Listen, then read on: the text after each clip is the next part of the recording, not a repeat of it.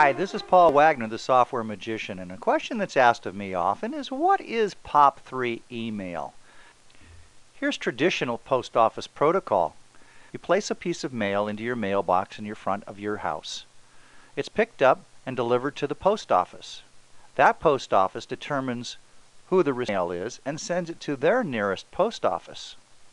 That post office has trucks that takes the mail to the recipient's mailbox. That's very similar to the way post office protocol works, also known as POP3. You'll notice the same U shape here.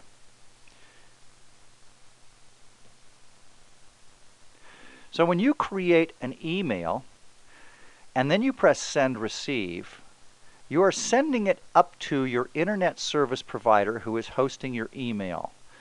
That mechanism is called SMTP, Simple Mail Transfer Protocol. It's really a little different than POP3's, but it's all considered POP3 for all intents and purposes. Then that Verizon post office sends it electronically over to the recipient's post office, for example, Yahoo or Adelphia or SBC or any of the myriad of others. When the recipient hits their send receive, Yahoo sends it down to their inbox and then removes it from Yahoo. Very similar to traditional mailbox protocol. Now you might say, that's all fine and well, Mr. Magician. What does that mean to me? Well, let's go take a look at what that does mean to you. If I go to Tools, Email Accounts, and I view or change existing email accounts, you will notice that I have several email accounts. I am allowed more than one and can use them freely. I can change any of them. For example, here's Class at Software Magician. I have your name. That's how your recipient will see you.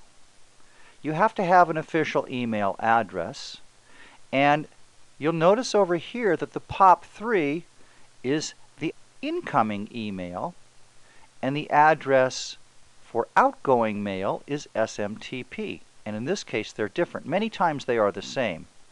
There's a user, that is fixed as along with the password, and then you can always test the account settings at any time.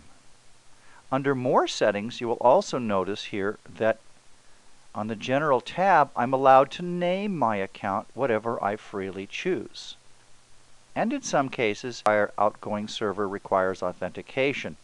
That's true for the larger internet service providers. Now, your internet service provider will show you the correct settings for the username, password, POP3, and SMTP headings. They will configure your email for you. Just simply give them a call. Everyone is different, so you will need their help. However, keep this in mind. All of them post the configuration in some FAQ that they have on their email site for just this purpose. So when I click Next, it takes me back to the list of all of my email accounts. You'll notice that Class at Software Magician is what is called the default, meaning that when I send mail, this is the email account through which my mail will be sent. I can change that simply by clicking on any of these and setting it as default. There you are. I'll finish, and we're back to our email. For more information, visit my website, www.softwaremagician.com, and download 7 Deadly Outlook Mistakes and how to avoid them. Look forward to connecting with you. Take care. Bye-bye.